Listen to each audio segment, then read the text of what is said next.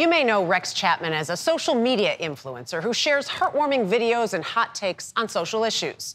You may remember him for his ability to electrify fans at the University of Kentucky and in the NBA. Or you may know Chapman as that former basketball player busted for stealing from an Apple store 10 years ago.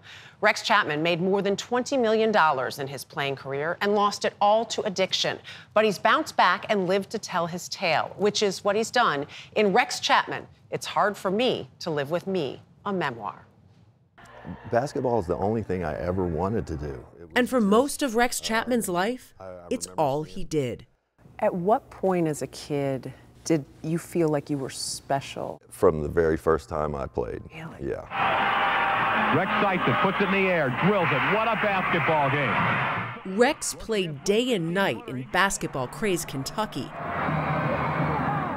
His dad, a former pro player turned coach, raised him on the state's two passions, hoops and horse racing. I grew up, I could read a racing form before I could read a newspaper. On the court, Rex was dunking before his sophomore year of high school. And one of the spectacular efforts turned in by Rex Chapman from Owensboro, Kentucky. The attention that drew wasn't always what he'd hoped for. The guy puts his arm around me and says, "Hey, you play just like an N-word, but you still get to be white." And the guy said it, and I kind of did a double take, and I looked at him like, "Are you like, this is a joke, right?" And I just remember being mad, just being mad. As he writes in his self-titled memoir, race would prove to be inescapable. Friends with his black teammates, he was discouraged for years from going public with his high school sweetheart, Sean. It was like this dirty little secret that everybody wanted to have hidden, and that made me feel really bad. It also made me feel like a fraud.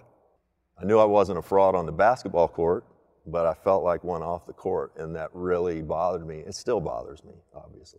While the two would eventually split, they continued dating in college. I decided to further my academics and athletics at the University of Kentucky. Rex Chapman does his thing.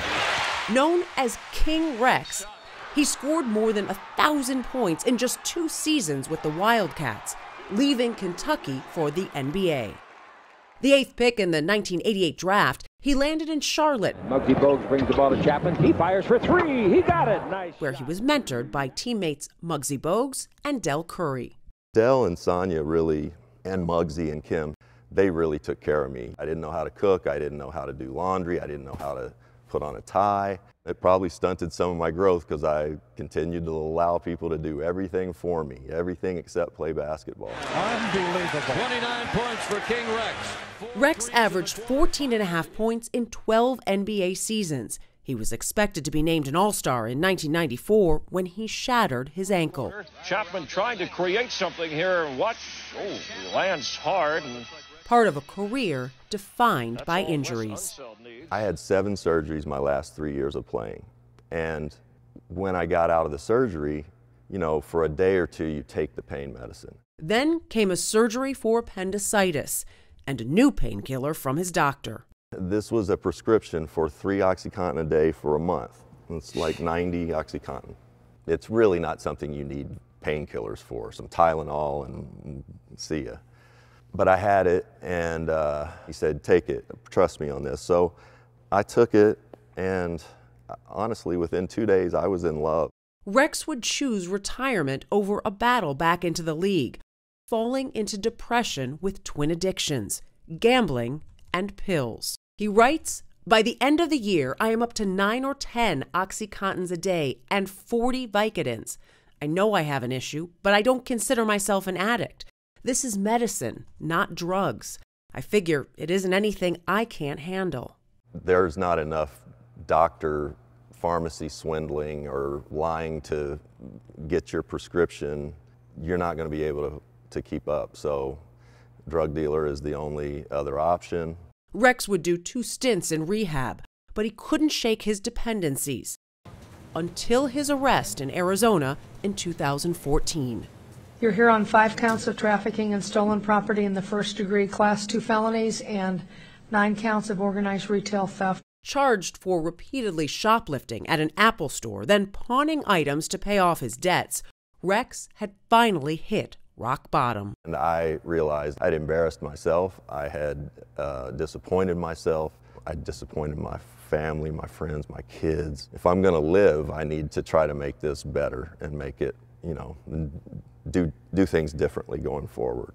A third and more exhaustive rehab came next, helping Rex slowly put his life back together. When I went in, I was taking about 40 Vicodin a day. And about he speaks to groups struggling with addiction and has been outspoken on issues of race.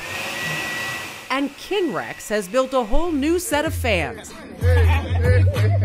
1.2 million to be precise, on social media. I had a lady come up to me the other day. She said, "I just love your Twitter." I said, "You don't know me as a basketball player?" She said, "No, I didn't."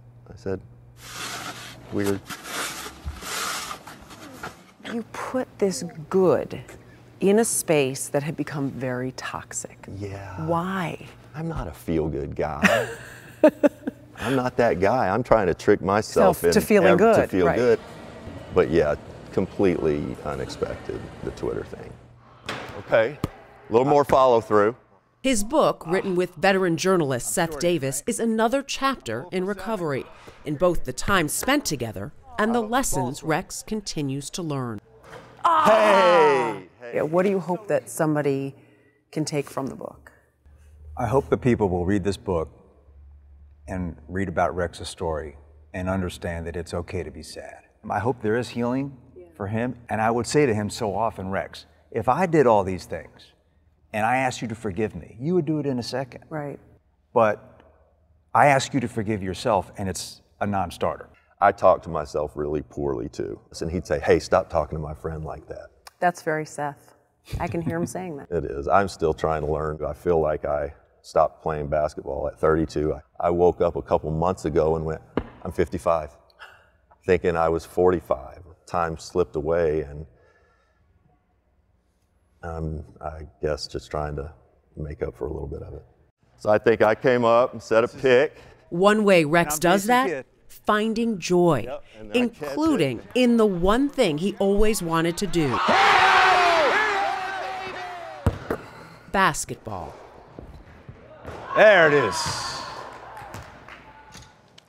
You know, a couple things. Rex and I talked a lot about the shame that he still feels right now, so I said, why write this and put everything out there? It's because he knows it can help, and he hopes that it can help people learn from the mistakes he made. And I do want to point out Sean, that girlfriend from high school, he is friends with her today, so you hope that there's some healing, as Seth talked about in all of this. And Rex was so open in this book. It's really an amazing read. It just looks like a completely different and feels like a completely different person, and I guess it is. In many ways. Yeah. Just I remember watching him when he was at Kentucky, and then you see him now and what he did then and what he does now. I think some of it is the openness and honesty which he has in his life, and that's part of what we see in Twitter, which follow him if you don't, because it's a fun follow. So much conversation.